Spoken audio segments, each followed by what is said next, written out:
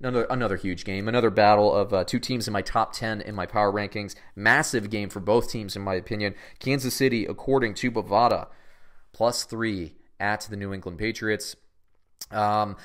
I am surprised that Kansas City wasn't favored in this game. I know they're in Foxborough, but basically the momentum of the betting public, what we're seeing, all the press about the death of the New England Patriots offense, I was surprised that the line didn't open up like Kansas City -1 or something like that. And I was all ready to pounce on the New England Patriots because the Patriots always play just a little bit better when they're not favored. They also play better, by the way, coming off a loss. Now, Brad's going to take New England. My computers take New England.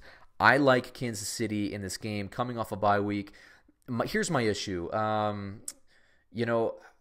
I'll give you basically the thought for both teams. Kansas City, they can't run the ball, and the Patriots defense is really, really good. In fact, let me tell you about the Kansas City offense. They're scoring 29 points, good enough for third in the league. That includes 3 games, meanwhile, where Patrick Mahomes has been out. They're giving up 22.1 points per game, good enough for 16th. Now the Patriots are scoring 26 points per game, which is higher than you'd think, but they're also being aided by that defense and special teams.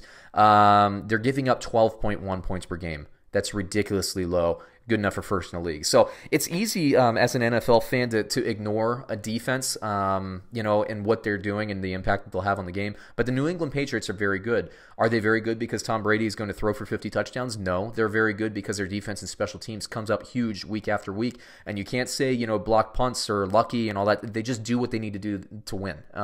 They do that week in and week out. Why I like Kansas City is because I believe that the Patriots, Gilmore is a fantastic cornerback, and he can lock down a team's top receiver.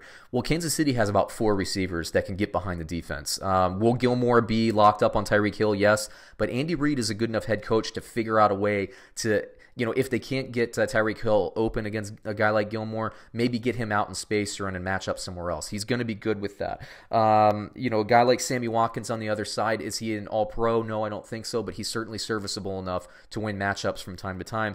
You have other guys, we've seen what Demarcus Robinson, we've seen what Michel Hardman, we've seen what other guys can do in this offense, and it's like every time somebody gets injured, you get a guy like Pringle stepping up, all these other ones. So there's like an endless supply of wide receivers, but Kansas City needs to run the ball. They cannot be one-dimensional, I don't believe, against the New England Patriots. Now, on the other hand, New England, a couple things I like about them. They have been running the ball a little bit better as of late. Kansas City will give up yardage in the running game. I liked what I saw from, honestly, both Sony Michel, even though he didn't have a statistically dominant game. I liked what I saw from him, and I liked what I saw from certainly James White last week against Houston. I think this team will be able to run the ball. I like what I'm seeing from Jacoby Meyers. Could he step up and be that second receiver? Julian Edelman's good every week, but basically the loss of Gronkowski, it goes back to what I've been saying about the Packers and about even Houston when they had Will Fuller out of the game. They need a deep threat to unlock some of the stuff underneath and make Julian Edelman even more effective. It could be Nkeal Harry, it could be Mohamed Sanu, it could be Philip Dorsett, it could be Jacoby Meyers, like I was saying before. They need these guys to step up. They have 4 weeks to figure it out. We know historically the New England Patriots are very good. Let me say this. I have a rule in betting. Never bet against Bill Belichick. I'm not going to do it this week. Although my pick is Kansas City, I'm taking it off my board, and Brad and my computers both like New England, so there you go. Fantasy-wise, Kansas City, I think even though I have Mahomes projected as a sit, thanks to this crazy dominant New England defense, I think you start Mahomes.